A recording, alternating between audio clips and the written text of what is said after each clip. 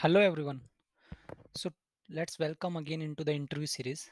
So in this interview series, we will talking about one of the well-known company that is an Indian international brand with the name of the Coforge. So this Coforge is basically Indian multinational technology company that is based in the Noida, and this company is basically registered into the Bombay Stock Exchange as well as National Stock Exchange of India, and this performance of their stock is also very good. So we definitely heard about the company is the NIIT that is started in 1981, and in 2020 NIIT is rebrand with the name as the Coforge. So now NIIT technology is known with the Coforge as a new name. And recently in April 2021, Coforge is acquired 60% stake of SLK Global Solution. Now it is very good market reputation here, and the employee strength is very high, and right now they are hiring into the bulk also because they have the good roadmap to start the career, and they have the good vision also. So we should be proud as a Indian to work as a this company as a multinational company as Indian brand. So let's start with the interview series of this one. There I will try to cover the .NET with Angular profile. So I hope this information will definitely help you out to crack the interview into this one. So the agenda here is we will try to cover C Sharp, .NET Core, Angular, JavaScript, practical scenario, and Azure. So the C Sharp side, they are start with the generic. So you need to explain the generics here. What type of namespace we are using into the C Sharp, like system.collection.generic, and what is the purpose of this one. And you need to list down how many type of generic like list, dictionary, and all. So this will give the good impression. The other one is a dynamic. So the dynamic which give the runtime behavior, and what is the practical use of this one. And here you can a little bit explain the reflection things also because that is internally used by the dynamic. Other one in the GC and all generation. GC is the garbage collector, like how the garbage collector is work into the .NET. So you need to explain that one. And all type of generation, like three type of generation, where generation 0, generation 1, and generation 2. So how it is be working. The next one is the .NET Core. So in the .NET Core side, what is the benefit of core? So you need to explain the core, like it's a platform independent, and there is so much support is there, and you need to explain each and everything whatever you know about the .NET Core. The other thing is startup.cs file. That is the most important question and most important file also into the .NET Core. So you need to explain the each and every point, like what we are going to achieve with the help of the startup.cs file, because that is the startup things.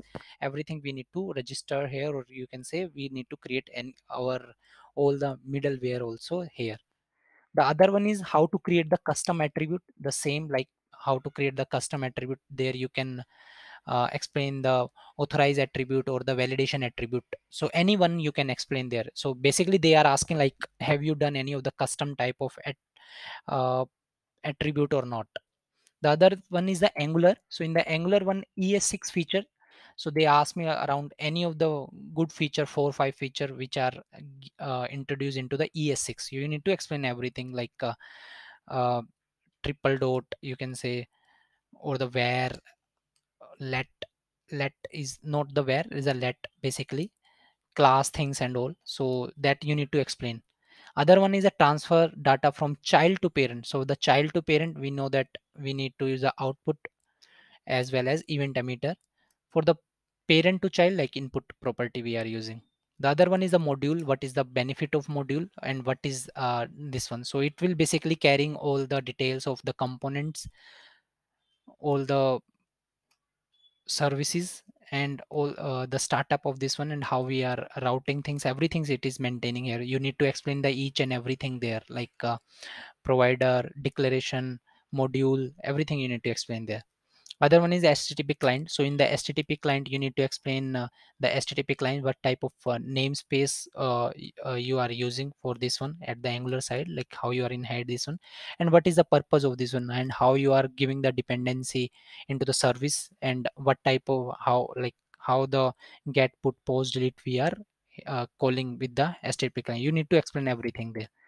Our JavaScript practical scenario, like they are basically trying to ask or uh, to check the things like how the people is thinking to resolve or crack the problem. For this one, I open my W3 school because they want everything into the practical manner. So I open onto the runtime, or you can say the in front of the people into the virtually. And so first question here is the, there you can see the P 3 time repeated, 2 A is 2 time repeated, and B is the 4 time repeated. So we need to first short this one, and after that give the count for this one. So the best approach here is like first we need to short this string and split with the without space, so it will create the array for you, and after that through the loop you can crack this thing.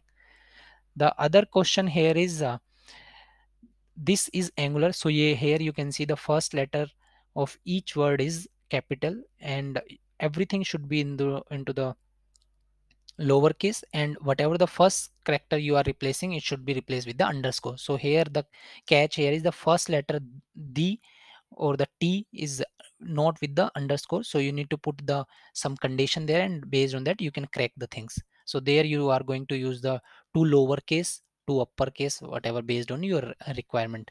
And again, to convert this one, you need to just compare with the two lower or the two upper with the value and crack the things. I hope you got the idea by this thing.